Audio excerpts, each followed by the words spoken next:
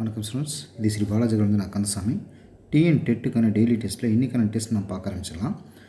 இதுக்கு முந்தின நாள் நடந்த டெஸ்ட்டோட ஸ்டூடெண்ட்ஸ் மார்க் லிஸ்ட் இதில் பாருங்கள் இருக்குது. சின்ன பிசி 360 செவ்வாய் 23 மார்க் எடுத்திருக்கீங்க. ரெண்டாவது பார்த்தீங்கன்னா அனுப்பிரியா 21 மார்க், மகாலட்சுமி கோவிந்தராஜன் 20 மார்க் எடுத்திருக்கீங்க. தாமஸ் ஜோசப் ராஜ் 20 மார்க் எடுத்திருக்கீங்க. தீபலட்சுமி கோதண்டபாணி 19 மார்க் எடுத்திருக்கீங்க. நிர்மலா 18 மார்க் எடுத்திருக்கீங்க. பவுலின் மேரி 18 mark, Balqis Banu 18 mark, Aanchal Selena 17 mark, Muthukrishna 17 mark, MN சாமி 14 மார்க், ஸ்ரீலா ஜெயக்குமாரி 18 மார்க் எடுத்திருக்கீங்க. ஓகே, இன்றைக்கான டெஸ்ட் நம்ம பார்க்க ஆரம்பிச்சிடலாம். தமிழில் வந்துட்டு முத கேள்வியா, சினம் என்னும் சேர்ந்தாரை கொல்லி இனம் எனும் ஏமா புனையச் சுடும் என்ற குறளில் சினம் என்பது தன்னை சேர்ந்தவரையும் அளிக்கும் எதை போன்றது? எதை போன்றதுங்கிறது தான் கேள்வி.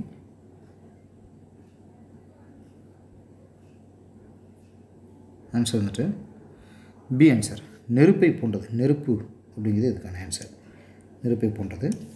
அதாவது அது ஒருவருடைய அந்த சுற்றம் என்னும் பாதுகாப்பு இருக்குது பார்த்திங்கன்னா, அது தப்பத்தையும் சுட்டளிக்கும், சுற்றத்தையும் சுட்டளிக்கும் அப்படின்னு சொல்லுவாங்க. ரெண்டாவது கேள்வி, முகமலர்ச்சியையும் அகமலர்ச்சியையும் சொல்வது எது?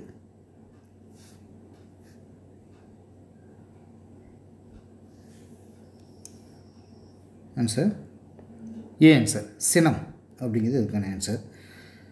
அடுத்து மூணாவது கேள்வியா, அன்பும் அறனும் உடைத்தாயின் இல்வாழ்க்கை பண்பும் பயனும் அது என்ற குறளில் பயின்று வரும் அணி யாது?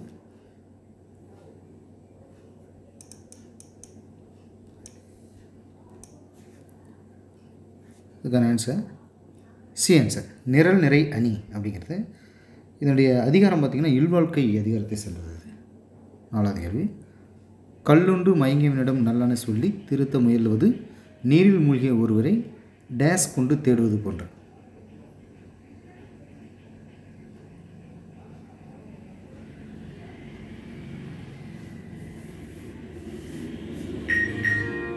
Answer D answer, தீப்பந்தம்.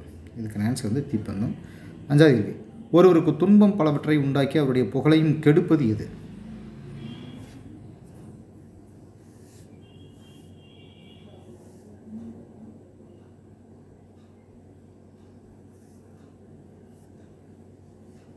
Answer B answer, சூது. இது மாதிரி வறுமை தரக்கூடிய வேறொன்றும் இல்லை அப்படின்னு சொல்லிட்டு வள்ளுவர் அந்த காலகட்டத்திலே சொல்லியிருப்பார், சூது அப்படிங்கிறது. ஆறாவது கேள்வி, எண்ணிய எண்ணியாங்கு எய்துவை எண்ணியார் திண்ணியர் ஆக பெறின் என்ற குறளில் பயின்று வரும் அணி யாது?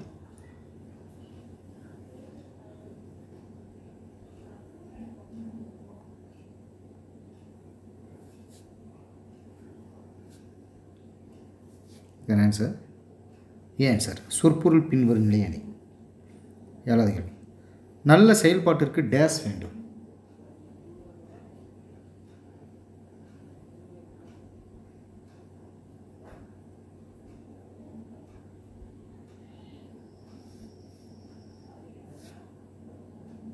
சி ஆன்சர், மன உறுதி வேண்டும். மற்றதெல்லாம் யூஸ் ஆகாது. எட்டாவது கேள்வி, டேஸ் உடையவர்களுக்கு அவர் நடுங்கும்படியாக வரக்கூடிய துன்பம் ஒன்றுமில்லை.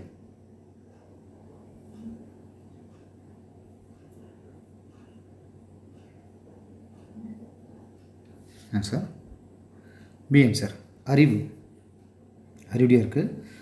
அதாவது பின்னாடி வரப்போகிறத வந்து முன்னாடியே தெரிஞ்சு அவங்க பாதுகாப்பாக இருந்துப்பாங்க. ஒன்பதாவது கேள்வி, தேவர் அணையர் கயவர் அவரும் தவம் மேவன செய்தொழுகலான் என்ற குறளில் பயின்று வரும் அணி யாது?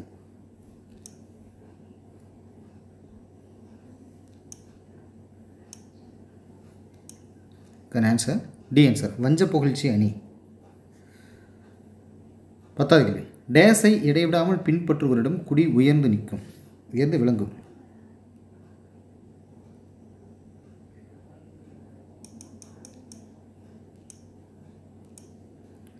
ஆன்சர் சி ஆன்சர், இரண்டும். அதாவது விடாமுயற்சி, சிறந்த அறிவாற்றல். அடுத்து சயின்ஸ்லேருந்து 10 கேள்வி. இதில் முதல் கேள்விக்கு வந்து பாருங்கள், டேஸ் தாவர செல்களில் செல் பகுப்பை ஊக்குவிக்கின்றன?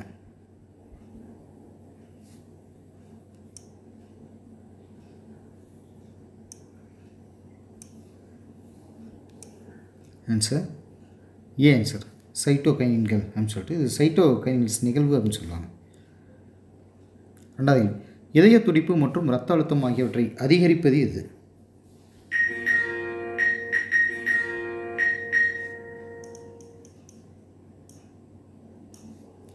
இதுக்கான ஆன்சர் பி ஆன்சர் ஏபினெஃப்ரின் அப்படின்னு சொல்லிட்டு இது வந்து பார்த்திங்கன்னா கண் பார்வையை வந்து விரிவடை செய்யும்.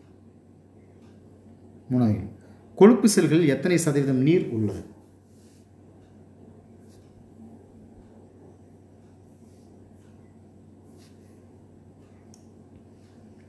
Answer D answer 15%. அதாவது சாம்பல் நிறப்பகுதியில் 85% நீர் இருக்குது. நாலாவது கேள்வி, சிறுநீரக பிரமிடு எங்கு அமைந்துள்ளது?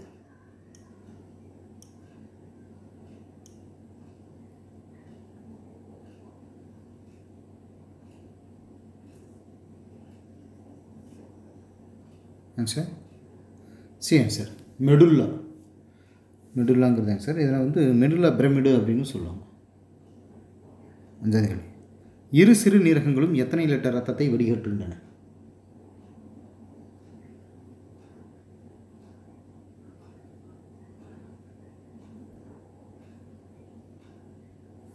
Answer A answer 1700 1800. ஓகே, அடுத்த கேள்வி பாருங்கள். ஒவ்வொரு விந்தகத்தையும் சூழ்ந்துள்ள நாரிழை திசு அடுக்கு டேஸ் என அழைக்கப்படுகிறது?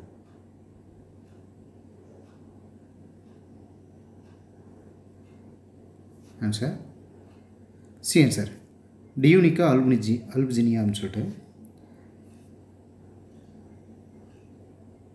ஏழாவது கேள்வி, விந்தணுவாக்க நிகழ்வானது டேஸில் நடைபெறுகிறது?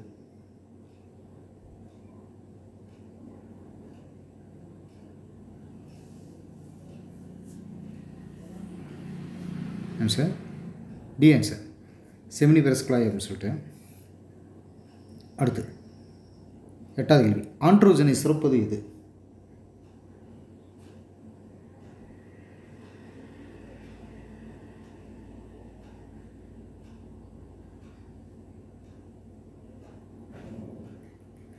ஆன்சர் பி ஆன்சர் லீடிக் செல்கள் அப்படின்னு சொல்லிட்டு.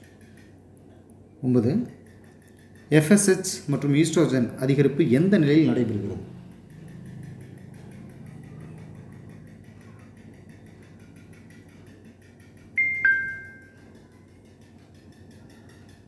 ஆன்சர் ஏ ஆன்சர் பாலிகுலார் நிலை அப்படின்னு சொல்லிட்டு. அடுத்து 10வது கேள்வி, ஆக்சிடோசின் எதனுடைய ஹார்மோன்?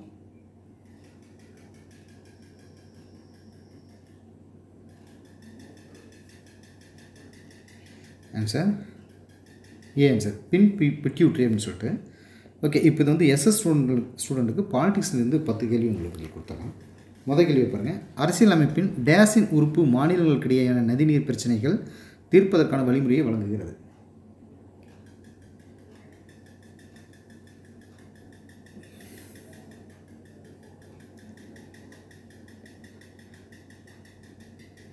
Answer 1 B answer. அதாவது 262 அப்படிங்கிறது. இந்த வகையான பிரச்சனைகள் வந்து உச்சநீதிமன்றத்தினுடைய அதிகார வரம்பு வந்து நாடாளுமன்றம் விலக்க வைக்கலாம். அதுக்கு ஒரு ஆப்ஷன் இருக்குது.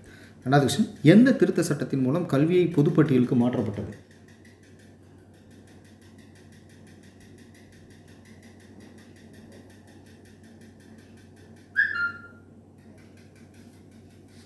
ஆன்சர் ஏ ஆன்சர் இருக்குது.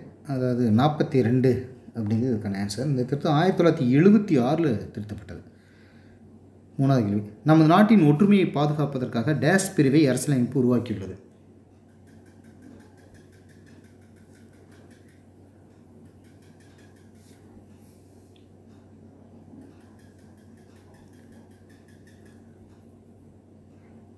ஆன்சர் டி ஆன்சர் அதுக்கு 356 பிரிவுன்னு சொல்கிறது. இந்த ஆளுடைய அறிக்கையுடைய அடிப்படையில் குடியரசுத் தலைவர் அமல்படுத்துவார். நாலாவது கேள்வி, ராஜமன்னார் குழு எந்த ஆண்டு அமைக்கப்பட்டது?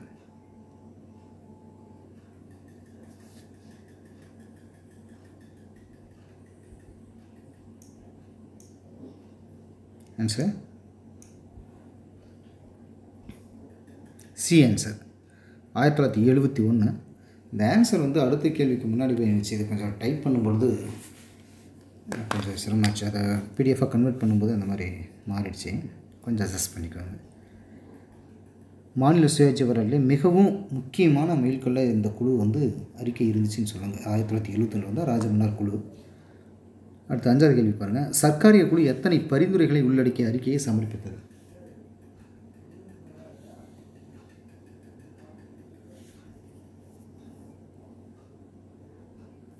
Answer A answer 247.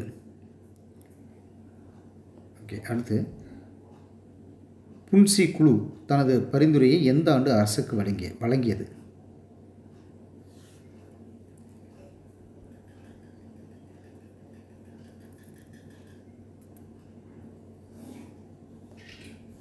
Answer C answer 2007.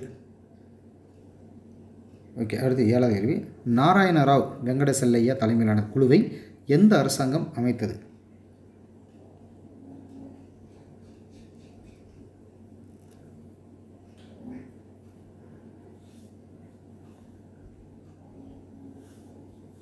Answer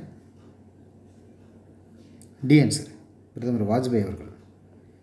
8வது கேள்வி. எத்தனை வழிமுறைகளில் அகில இந்திய பணிக்கு பணியமர்த்தப்படுகின்றன?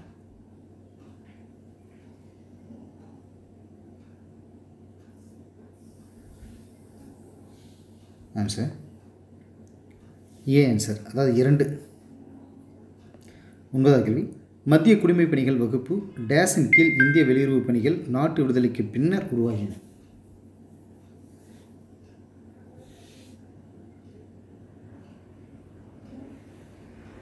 ஆன்சர் ஏ ஆன்சர் வகுப்பு 1 அப்படிங்கிறது. லாஸ்ட் கொஸ்டின் 10வது கேள்வி. டேஸ் பணிகளில் நியமிக்கப்படுபவர்கள் உள்நாட்டிலும் அயல்நாடுகளின் தூதரகங்களிலும் பணியாற்ற கடமைப்பட்டவர்கள்?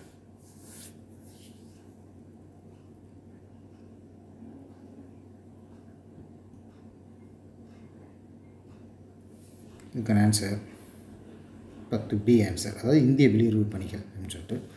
ஓகே. உங்களுடைய மார்க் என்ன அப்படிங்கிறத இங்கே கீழே கமெண்ட்ஸில் போடுங்க. நிறைய பேர் மார்க் போடுறதில்ல, அதனால் பார்த்திங்கன்னா லிஸ்ட்டே கொஞ்சம் கம்மியாக இருக்குது. 25-30 பேர் பக்கம் உங்களுடைய மார்க் போடுவீங்க. பட் இந்த டைம் நீங்கள் அதிகபட்சம் இப்போ இந்த வாரத்தில் சரியாக உங்கள் மார்க் நீங்கள் மென்ஷன் பண்ணுறதில்ல. மார்க் மென்ஷன் பண்ணிங்கன்னா உங்களுக்கு கொஞ்சம் இன்னும் ஒரு பூஸ்டப்பாக இருக்கும் அப்படிங்கிறதுக்காக தான் அதை பண்ண சொல்கிறது. அது ஒரு சில பேர் சரியாக பண்ண மாட்டேங்கிறீங்க.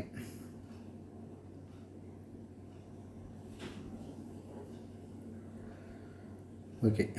லைவை நான் இதோட ஸ்டாப் பண்ணிக்கிறேன். Thank you so much.